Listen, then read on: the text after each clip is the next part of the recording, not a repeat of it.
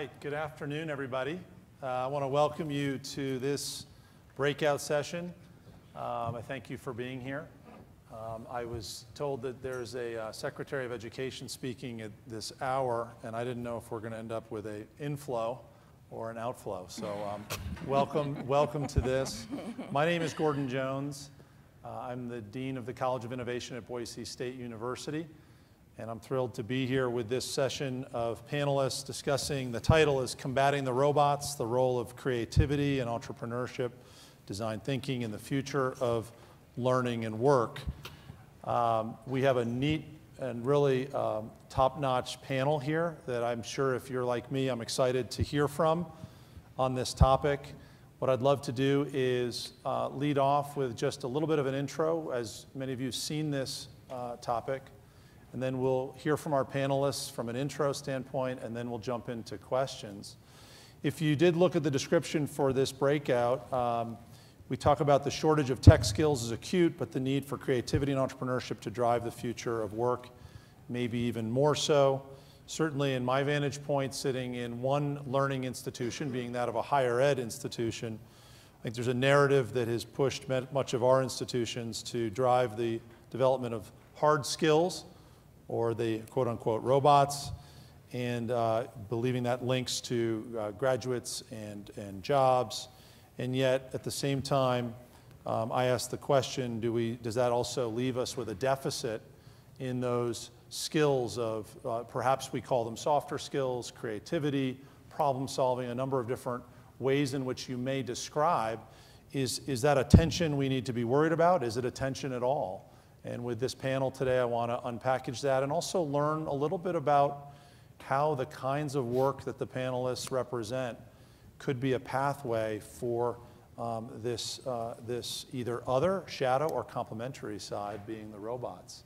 So with that, I'd love to ask panelists. I will say we have Guillermo Miranda, a Chief Learning Officer at IBM, with us today. We have Suzanne Howard, the Dean of IDEO University, coming out of IDEO design firm.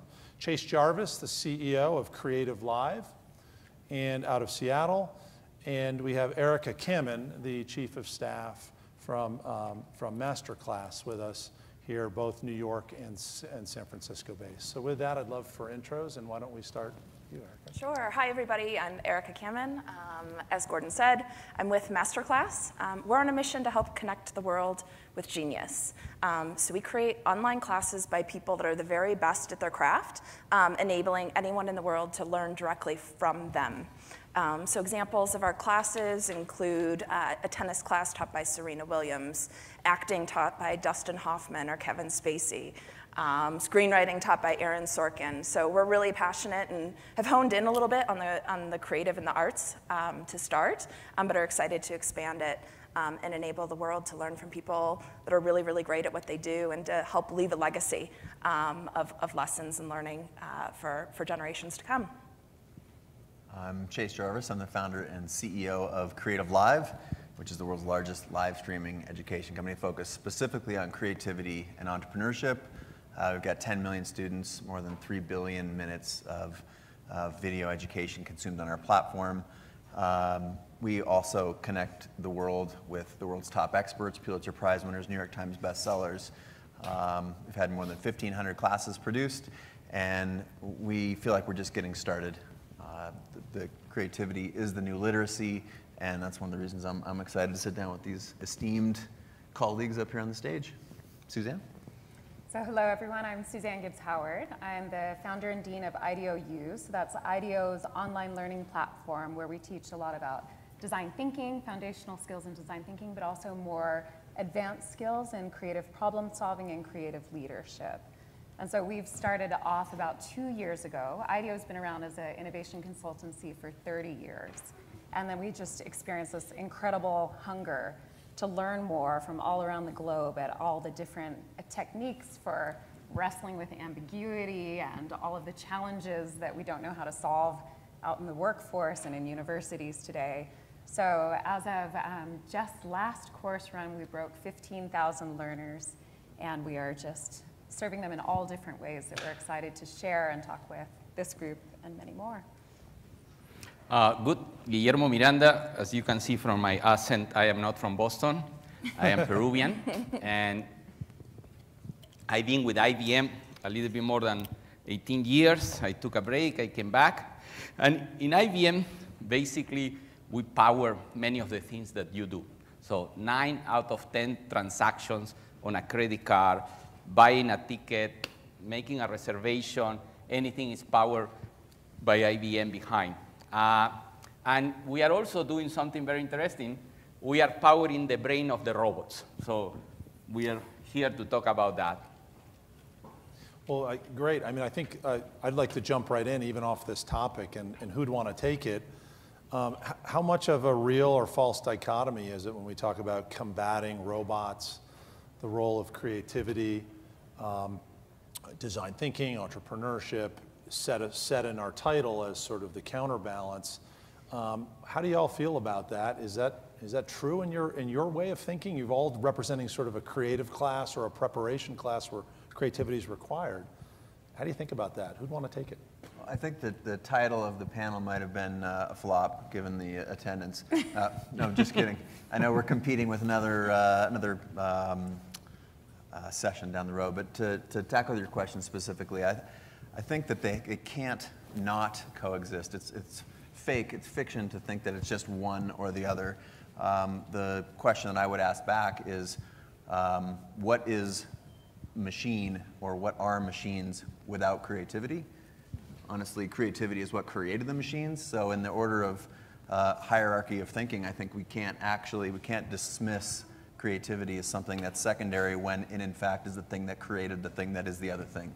How do you see if you can grok that for a second. I think I followed it, and maybe others did too, but let me just run a little further on that. Do you, and maybe none of you represent this category, but have you either seen or had a perception that schooling has created a trade-off between these, an investment, every kid getting their computer lab, but not necessarily doing drama class? Or I think there's definitely, in the educational world, we're seeing certainly a swing toward different poles, and so you get a lot of people in K-12 education trying to go for STEM classes, and we certainly do not ever want to get in the way of that. But as we start to think about ways that we can complement the robots, make them more humane, collaborate with robots, and start to bring about a world where we have this greater sense of balance between the extremes, and bring about a respect for both. So I think we're working with lots of educational institutions and entrepreneurial programs, and also engineering programs where they are bringing about a little bit more creativity, just as we're seeing in arts programs, people needing to pick up coding as well. Yeah, let me give you the example of IBM. In IBM, we have 400,000 people that traditionally have been very focused on hardcore technology. So we do complex things. That's what we do. We send the people to the moon and come back.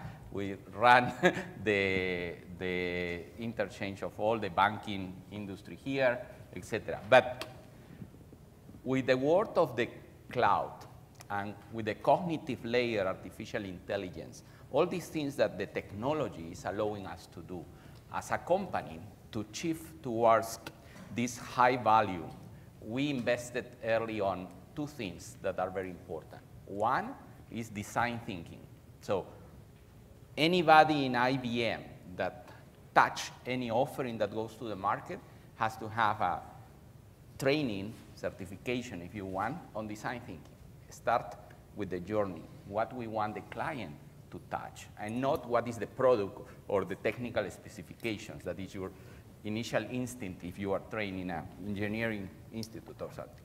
And the second thing that we did is we changed dramatically all of our processes into an agile environment instead of the classical program management, drop fountain, etc. So when you think how to transform at the scale, you need to have those components of creativity and a space to go beyond what the machine can help you to do. We have extremely smart machines, very fast machines, but there is a component of curiosity, ingenuity that comes in the human brain that so far we have not replicated, and I don't think will be easy to replicate. And that's the way that becomes complementary. Do you feel like, I recall at one point hearing a story, and I don't know if it was David Kelly perhaps, out of Stanford and IDEO's founder, talking about the difference between technologists and designers. And I see that as almost a proxy for that hard skill and the soft skill, and describing the creation of the mouse at Apple, and how engineers can design and develop and tell you all about how to get it connected, how the click can work, but really designers are who tells you whether you should double click or not. An engineer, a hard skill. Suzanne, I don't know, maybe this is for you, but could you illustrate how that illustrates either this complementariness that Guillermo was talking about? Yeah, I mean, as you were talking, I was thinking so much about, it's about how you define creativity. And so there are certainly such a wide array of options in there. It's everything from photography to dance to acting, but it's also creative problem solving, which is needed more than ever in our schools and in our workforce and the things that we're teaching our students. I think the way that we think about design thinking and the skills that we're trying to teach in those mindsets is that we don't even know what problems are going to face us in the near future. And some of that is uncontrollable, and we need to have techniques and problem-solving approaches that can deal with that kind of ambiguity and tackle the things the world doesn't even know are coming. And so I think as creatives, we approach it from emotion, from the softer skills, from the human standpoint, and then move through to the technological answers and the feasibility and the viability questions from there. And so all of these approaches are great and can work in partnership with each other, but we're out of balance if we don't have a bit of both. I'd love to hear a little bit about, maybe starting with you, Erica, what's driving the growth or the demand for a MasterClass, a CreativeLive, or an IDEO? Who are you serving? Talk a little bit about who's interested in increasing that creative capacity, and talk about that. Yeah, it's really interesting. So our business is direct to consumer, so anyone can take any of our classes. And as I said, most of them to date have been kind of focused on the arts, with a couple in sports. What we've seen to date is a couple trends.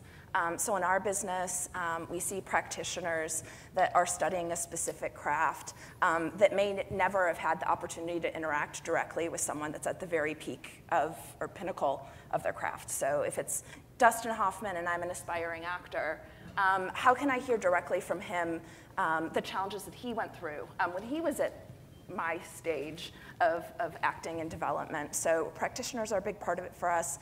There's also just an overall trend, I think, that we've seen in our business that complements the topic of the panel nicely, and that hard skills are great, and while jobs are growing in engineering and in business, there's also a little bit of people's desire to return to their personal passions from, in many cases, their youth. So what we see, for example, when we launched James Patterson's writing class, we launched Jim's class, and we were seeing not only aspiring writers, but we were literally getting calls from like 80-year-old women that were like, you know what?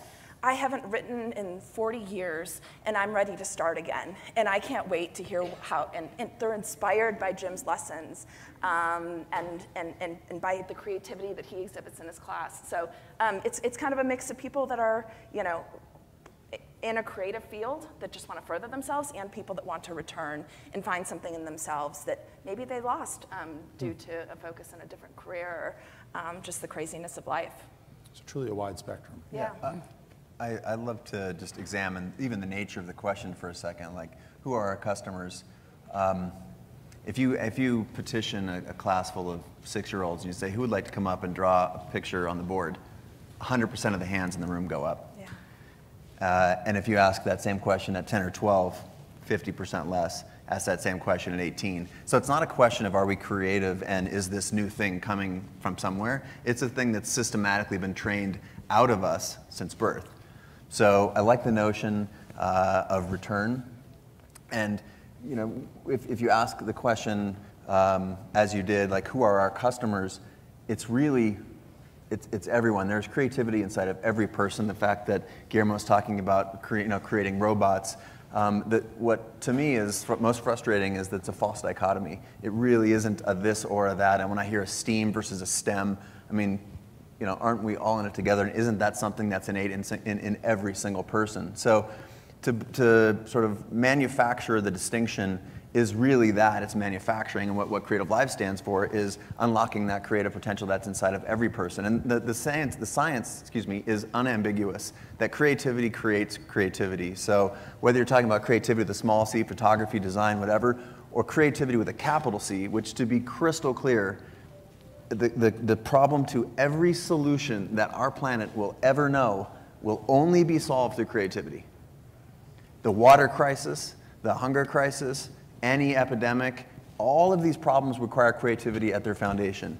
So you can pretend that it doesn't exist until it comes to bite you in the ass. And what you realize when you look at the data says that small c creativity, creating something every day, taking photos, writing, designing, seeing through the eyes of other, empathy, these are the things that create creativity with a capital C. Or brain surgeons who are musicians are better brain surgeons. The reading and writing that you do at night, it will make you be a better scientist. So, I think when you ask who the customer is 6.5 billion people. Yeah. And I don't want to, hyperbole is dangerous, but it's, I think, equally or more dangerous to believe that there isn't or there aren't creative elements inside of every single person. It's so interesting hearing where you guys go with it. I mean, I think for us, when we started out, our early adopters at IDEO were certainly people who'd been in touch with the work that IDEO does, which is out in the world with design and lots of technologies and everything from schools that we were sharing in Peru earlier today. And so we had people coming who were wanting more of that in their lives. They were already the early adopters. They were the people who were doing some of this and maybe some of the small c creativity. But I think the folks that I've gotten the most excited about are when we move into larger corporations, large automotive organizations, enormous technology organizations that are spread around the globe. And what I feel like we're starting to see is that we are teaching the social and emotional learning for the workforce. We're kind of teaching people that it's okay to admit that you don't know the answer to things, and that's what we're going to figure out together, and that you're not afraid to fail. These things are so hard to do in the modern workforce, and none of us are well set up for them. And so we need supports around us, which the creative world provides, to support this coming into work. And so when I hear people in an enormous global manufacturing organization of medical devices say that all they learned to do was admit that they had failed at something, but they had learned something great out of it, that's one of the biggest mindset shifts I think we can ask for to bring from the world of creativity into the world of education and into the world of work. Let me ask you a question. I mean, Chase, I think that's a really interesting statistic or observation about every 6-year-old, half the 12-year-olds, and only a smattering of 21-year-olds. Do any of you have a perspective on, is that benign neglect by some collection or individual entities, or is it something you think is more nefarious that you would call out? I mean, how would you kind of, what advice would you kind of have for folks working with those pre-18-year-olds who then can sign up for the MasterClass, or I'm sure they could sign up younger, but talk about that. Sure. Well, you don't get a world with diversity, inclusion, innovation, design thinking, all of these things that create the best, most rich experiences in the world with a system that doesn't have a similar level of innovation.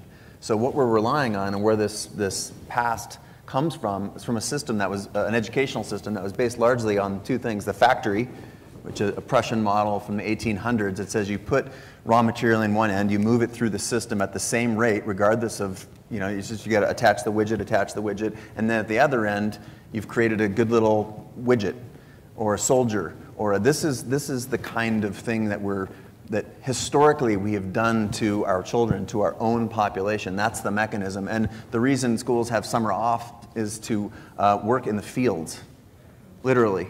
So we've got a system that has historically been based on things that were totally out of whack with where the world is going and needs to go. And that's one of the reasons that I think it's more exciting than ever before. to be alive in this world, to be in education, but I also feel a tremendous sense of responsibility to move the world, and that's why I enjoy being on panels where folks like you have come together to think about the next generation, because if we can't inspire you to go out there and make change and be a change agent in your world and think about not just the machines but about creativity, then we've lost. So the opportunity to win is greater than ever before, and it stems specifically on what are we going to do to innovate and make different that what we have relied on as the status quo or the system that preceded us. Let me add, from a perspective of a corporation, of the large, complex organizations that run many of the aspects of our life, we also see an evolution of things. Because sometimes it's good to have just a little of historical perspective. No? The schools, the way that we know, the universities, the way that we know today, the workspace, the workplace, the way that we know, is just 1 century, century and a half old. Before that, we were basically on a much more rural society. We were in the world of guilds and crafts that were the ones that were training the people. So I think that things evolve, and what we are seeing is a tipping point where clearly the way that we produce individuals is mechanical, is manufacturing, and the system is changing. There are more and more recognition that there are more things that input and output. And also, the demands in the workplace, the demands in the marketplace are different because the technology is allowing us for a level of personalization that the mass production before was not able to do. So you can order things now that are at a reasonable price, perfectly done for you as an individual. In order to get that from the machine of the marketplace, you need to have different characters driving that. Okay? And these different characters need to be trained, thought in a different way. So I think that this is an evolution, and there are spaces that are a little way ahead. There are spaces that are much more backwards. But the society is moving, and the technology is this lubricant that is accelerating, is getting things in your hand, the power in your hand to change how things were before. I think one of the things that's so exciting about what you're saying is, thinking about the dialectic at this event, right? We've got universities and career educators who are on the cutting edge, and then we also have corporations and entrepreneurial ventures trying to push into that innovation world. And I think what we have with the four of us are people who are pushing out from the enterprise and from businesses and thinking about the things that we know we need in the workforce. And then starting to have those conversations with universities and longtime educators so that we can create that dialogue and start to inform each other and ultimately co-create even more advanced ecosystems of education. Let me ask, Guillermo, I wanted to pick up on this. So we have some bright lights in this, but to what extent does an IBM feel like they ultimately have to do remedial training for your employees, bring those coming in up to baseline, the kinds of original problem-solving creativity that might be required in that, versus you're having very organizational specific needs that you tailor your organization learning objectives to that might include creativity. Help me appreciate how much you're working from a deficit versus just building on. Well, first, I don't think it's about remedial. I think that each individual comes with a set of characteristics to something, and we hire the people because of that, and then you have to get up to speed. It's more of the paradigms of what you learn for. So if you play Mario Bros, how many of you play Mario Bros? Mario Bros fanatics? Okay, Mario Bros needs to learn many things. First, needs to learn how to jump the bridge, just to not miss it. If not, he goes into the hole. No? So Mario Bros needs to jump. Then he needs to learn how to escape the crocodiles. Then he needs to learn how to get into the castle. And finally, he needs to learn how to rescue the princess. Okay? Now, in life, you have something to learn for today. You need to know how to do your job. You need to learn how to jump into the next opportunity. Jump out of the crocodiles. Sometimes we call it managers. In that game, it's crocodiles. It's how to jump out of that. Then you have to see what is the next shift in your career. And then you have to create a habit of lifelong learning. So it's more about that, how we help the people, because in some cases, you need to have much more stronger creativity because you are playing a role in a team that requires some domain expertise, a specific domain expertise. And then you chief, and you have a different role. And then you need to know exactly what is the technology that will make the difference. And we don't want too much of a design thinking. We now need to know exactly how the cloud connects to the hybrid and how all these things make the experience amazing on the other side of the spectrum. So I would say that maybe in terms of education and learning, it's more about having the correct doses of preparation for your day-to-day, for 3 months down the road, for 2 years, for 5 years, for a lifelong learning paradigm. Okay. I got to jump on the backside of that just because I think you've just highlighted something that is a reminder. And in case we've lost it for a second, if our parents had one job, we will have 5, the next generation will have 5 at the same time. So when you think about what kind of education system is acquired, not to disparage any particular part of it, you know, whether it's K-12, higher, whatever, but it's required to learn multiple skills. You have lifetimes worth of careers in decades now. And so you have to have a system that can adopt, and whether you want to you know, learn from any of the platforms that us on stage have built, or something that doesn't yet exist. You've heard that stat. You know, I have a nephew who's like, hey, they said the job I'm going to have doesn't even exist yet. What does that mean, Uncle Chase? And how are we preparing? It's not just the actual thing. We're training people to do a thing. That's a skill that's amazing. But what Guillermo was talking about is we have to learn how to learn. To us, the meta layer that our culture is absent right now is the desire, the understanding, the realization that learning how to learn is perhaps the biggest lever that we can have as a culture. I think building on that, one of the things that we're seeing as a rich trend out there in the workforce is that people inside of companies have this passion to teach each other. So as we're moving around and we're career shifting multiple times in our lives, and whatever you came in knowing isn't necessarily all you're expected to do and work on in your time at that particular company, let alone wherever you end up next.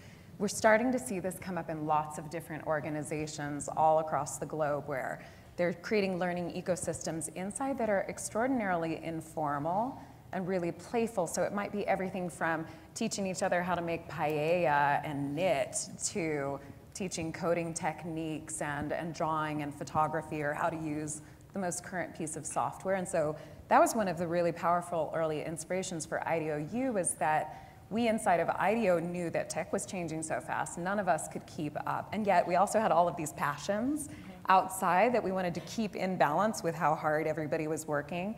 And so we literally had this wall inside of our entryway where we had little cards up, you know, give and get. This is something I can teach. This is something I want to learn. And so this sort of learning ecosystem started inside, started to scale across the globe, and then we thought about, well, if we start to take something like this online, we can teach not just the official stuff that we've been teaching for the last 3 decades, but start to add into this ecosystem and make it one of the blurriest parts of our brand and our boundary, and really create a global community of change makers who are passionate about these ways of working and doing. And so that is something that I think is being amplified in the world because of the globalization of the workforce, because of the fast pace of change, and because of the passion people have to stay connected with each other in really different ways in the modern world. And all of that is just so exciting. It's so interesting. So my background's in corporate America for the most part, and then I became an entrepreneur and now work for an entrepreneur and in an entrepreneurial environment. And I think one of the things that I am so inspired by in the workforce and in the culture that we've created is the ability that a person isn't just the function that they're in, right? So in our organization, we have filmmakers who are learning analytics via the insights that our marketing team's able to derive from a class trailer. And all of a sudden, an editor is really interested in learning about analytics and spending time actually understanding that better and how it can make him better at what he does. Similarly, we do an internal learning program where we have engineers teaching photography because it's something that they're really passionate about. And it helps to bridge those gaps and enables the entire team to really learn and pursue passions in a really, really special way. Let me ask a question here on, is this where you're describing, I'm hearing one theme being that life kind of historically maybe has drawn out this industrial revolution, the work environment, needing to restore the ability to integrate whole person into work life. How much of this is either universities getting more narrowly focused perhaps, employers needing to shift?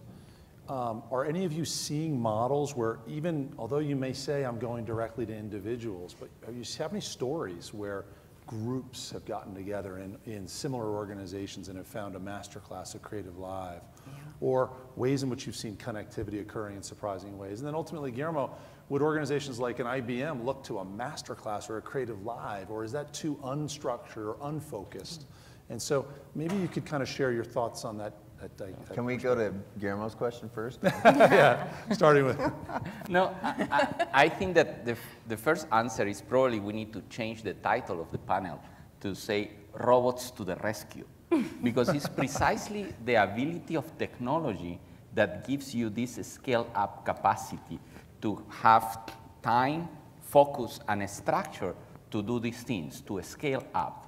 So let me give you 3 examples, okay? Georgia Tech. In Georgia Tech, when you take a class, you have an assistant professor that helps you, okay? And 2 semesters ago, there was one assistant professor that was the top-rated assistant professors of all. It was Stella Watson.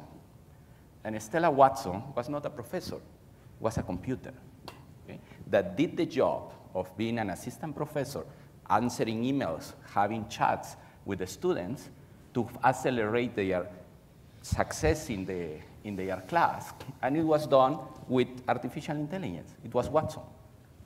Another example is, now in our busy lives, we have to buy things quickly, and we don't have time to spend 3 hours in a supermarket or even in Costco. So then you have Amazon to the rescue, and in Amazon Prime, you can do click, and you get in your door almost anything, including fresh vegetables, okay? Because they have the Amazon marketplace, and this is not advertising, but they structure the providers in different layers, so they make these things happen as quote-unquote magic, no? So, and then you have communities for coaching, and the matching is not something that you can do manually to a schedule. Imagine a master scheduler. In IBM, we have an app that is called Coach Me, okay? And Coach Me usually runs between 10,000 and 12,000 coaching sessions a month, okay? So if I have to put people to a schedule and to do matchings for those sessions, I will go crazy, or I cannot afford to do it in a corporation. So we put artificial intelligence to the rescue, and we profile the people, and then we do the matches. And we learn from the matches that didn't go right, like a dating website, you know, one of these dating websites, but we do it for coaching. So it's more on the technology to the rescue, actually, to rescue these spaces of creativity in a society that is getting busier and busier. Yeah, we think a lot about the digital assist so that the human system can do its work even better. So we've done a lot of work inside of companies to help scale up the teaching of something so that then when we create affordances with the companies that we're working with, we've done this with some organizations in the US government or the Dubai government, where they'll take our courses and then do some sort of education in person. So they can scale something, or on live forums where they're discussing the issues that are particular and relevant and specific to their own industry and their own vertical and their own specific issues. In full disclosure, I've collaborated with this guy over here, Gordon, and his program at Boise State, so the School of Design and Innovation, where we've worked with universities where people can use our courses as the best, most live and interactive textbook you can ever imagine, but it's up to the professors to actually teach in the classroom and do real project work alongside the students, and that's where the learning gets really deep. So the digital assist is amazing for scale, amazing to learn, amazing for the data, so that you can continue to make things even better, but it's that true partnership between the human side and the digital that it makes the music. Chase, do you have any stories? Tell me some stories from CreativeLive in terms of how that might, the use cases that you might see, any examples where either folks, it sounds like you're committed to that individual learner, rejuvenating, continuing to grow as in a creative class. I'm assuming that you and MasterClass maybe fall a little more on the side of learn to enrich and ultimately apply wherever you may see that necessary. Perhaps the other two panelists at the end here are a little more applied in sort of the partnerships. You can bring home the learnings that you're getting from those side. What are you seeing? Well, I think there's the formal, then there's the informal. And I want to try and make a point that, as clear as possible, which is, I think there's a tendency to think about that this is a nice to have. But the best companies in the world, the leadership companies in the world, they put design first. Everything in this room that you're touching, seeing, it was all designed by someone before it was ever built. Building is solving a problem of bringing something that you've already conceived of, that you've drawn, that you've written out the formula for on a piece of paper or in a computer program. And so that's the level at which we're talking. There's a tendency to frame creativity or what we do in inspiration with this like, oh yeah, and as an also, which it literally, you know, I think Guillermo's point was great, but it's actually creativity rescuing the machines, because without the machines, the machines have nothing to build. Literally, they have nothing to build. And just to put it in maybe a little bit more concrete terms, when I say creativity is the new literacy, I think it's pretty easy to just say that's a catchy phrase, but you know, if this device, whatever brand you have in your pocket, if this is the Swiss Army knife, in 2007, 8, 9, the camera was the toothpick, right? It was a nice to have, it was on the side.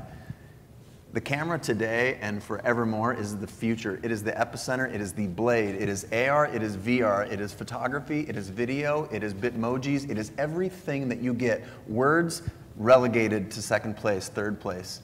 A formula is something that a computer does like that. And it's one robot hand is teaching the other robot hand how to work. It's writing code in real time. Communicating, like human ingenuity and the ability to connect things, especially unlike items, to come together to form something new, that happens with the camera at the center of the ecosystem. So if you ever think that what I'm talking about or what we're talking about here is second tier, that's part of my mission and the mission of CreativeLive is to help people understand that this is not some second-rate requirement. This is absolutely core to the future, not of machines but literally our planet. And along the way, you get to take some pretty pictures, design some stuff, take a tennis lesson from Serena. There's some benefits, right? It's life with benefits. Well, let me ask you this question then. I mean, we all love the trend at our back. What trends do you believe are at your back versus headwinds to your various organizations? Success, continued adoption. I mean, we I'm sure are an audience that appreciates this side of creativity, but who else isn't in this room that might represent either headwinds or more people that are at your back? Talk about the prospects for the future. I can think of two things that come up for me. I think one that's so part of this entire conference is one of the wins at our back is definitely the power and the general acceptance of design thinking. I think the fact that the world and the education landscape is starting to adopt that teachers and professors are teaching it, that organizations as vast as IBM and Infosys are picking up on design thinking and making it so core to the ways that they're working. That is amazingly powerful for the world of creativity and the world of design. I think what we're facing next is what else is needed in that ecosystem. I love what you're talking about with agility, with remaining nimble, all those kinds of things. But I think one of the things we need to wrestle is what are the more advanced techniques for creative leadership? What does it mean for a CEO to be a truly creative leader and set the conditions for people inside of an organization to have a culture that supports that at large. You know, I think there are things with lean startup methodology, whereas everything pivots and you're constantly changing, but when you're working with an organization the scale of like a Ford or an IBM, it's hard to pivot. And so how do you hold the space for people to be more creative and approach problems with the reality of the fact that we do not know what the questions are yet, and we certainly don't know what the answers are. I think the other trend that's working for all of us up here is that we're getting education coming from the corporation now. And so because we need so much more in the modern workforce, I think the fact that you're going to see so many more brands teaching the things that they think are important in the world and not doing that as the antithesis of the university and post-secondary learning, but hopefully in partnership so that it makes it easier on some of these institutions that are struggling to get the funding to create all of the different varieties of education we need in the US, certainly to stay competitive, and certainly around the globe, just to handle the needs of the modern workforce, I think is one of the things that's going to be really exciting to watch in the near decade. Well, I think that there is something even more fundamental that is changing, and it's a very powerful trend. Any boy or girl that was born in the last 2-3 years will live for 100 years. So demographics is changing the way that we think on the traditional setup of our lives. If we were organized to study, work, and retire, that paradigm is gone. My kids are going to hopefully live 90, 100 years. So imagine how boring it can be to be a lawyer for 90 years. No? I am a lawyer, full disclosure. But these paradigms on the society is prepared to, you are prepared to study, then you are prepared to work, and then you are prepared to play golf in Florida, if you are lucky in the previous stages. That is gone. That you cannot sustain that from an economic point of view and from a human being curiosity point of view in a 100-year life. In a 100-year life, the paradigms of when do you study, when do you work, when do you semi-retire, when you come back in a second career, in a second specialization, when you retire again for a little time or take a gap year. So all these paradigms with demographics and with the advance of the science, of course, are going to change. So the institutions will need to change. Now it's an afterthought to have the universities created this executive education arm.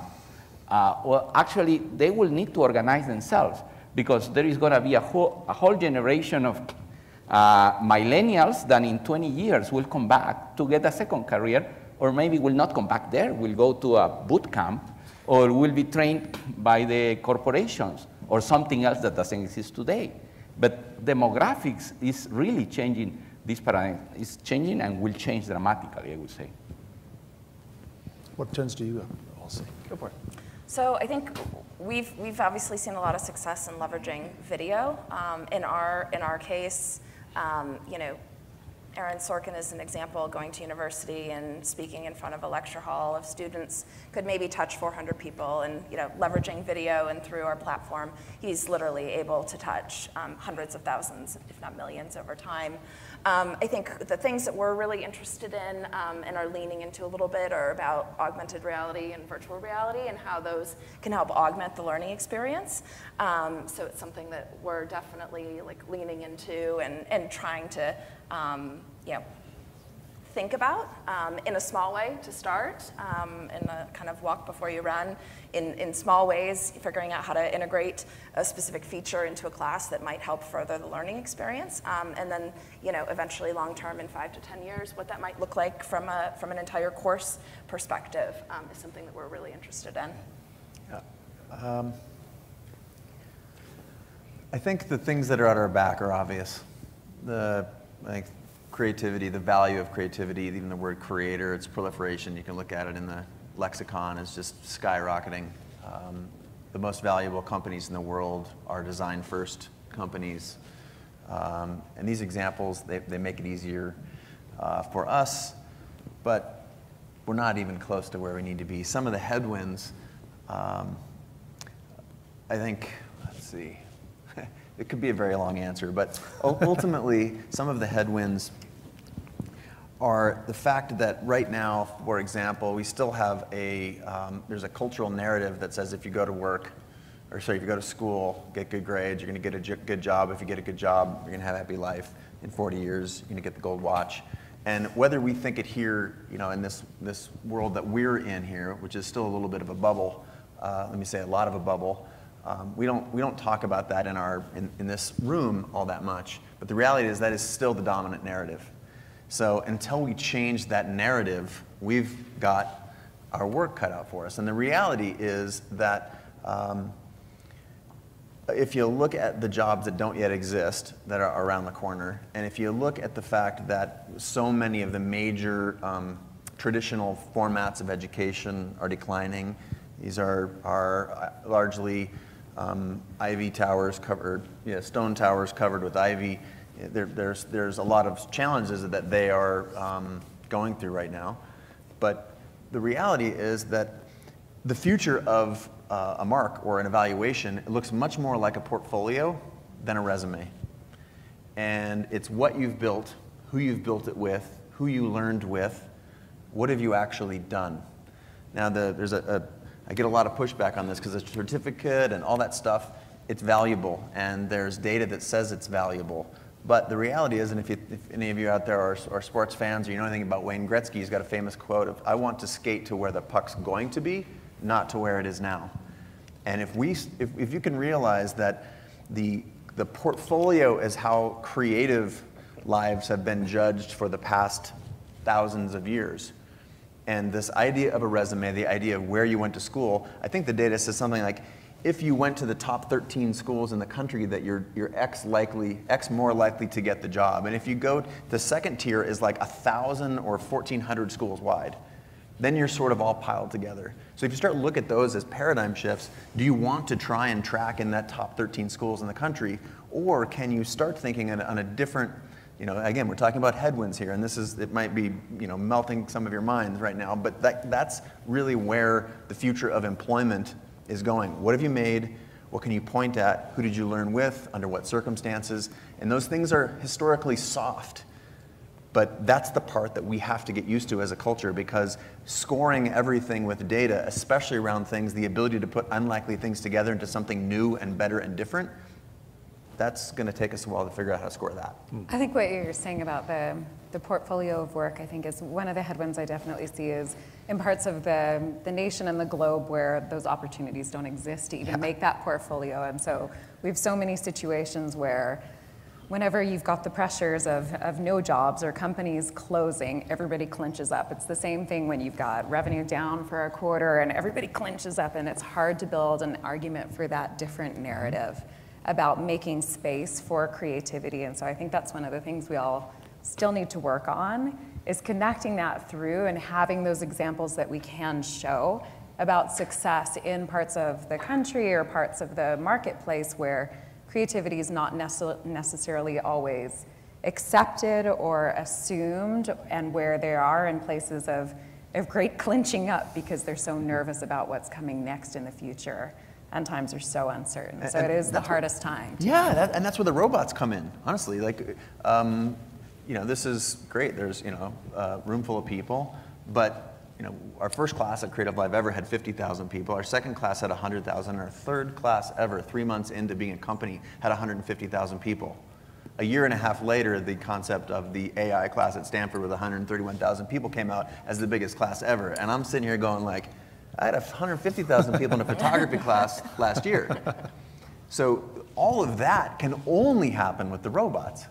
And to me, that's, when we think about working, some of the top 100 brands in the company, in the world rather, have reached out to us about how to, bring everyone. I think the robot stuff is very, it's easy, it's tactile, it's easy to understand, and this other stuff is harder. So as you talk about headwinds, yes, these two things are coming together, but we need the robots. We really need the robots. So don't go far, Guillermo. Don't worry, we have a steady pipeline. Great. Here's what we'll do, because we're going to need to draw this to a close. I think certainly the title was really the jumping off point. I really appreciate this panel. The question I would have asked if we'd had more time as the closing question would have been one thing that each of you are most excited about your specific endeavor. I don't have time because we're down to 10 seconds, so I'm going to ask anybody interested in the audience, if you're interested in those answers of any individual, please come on up. If you join me now in thanking the panel, really appreciate it.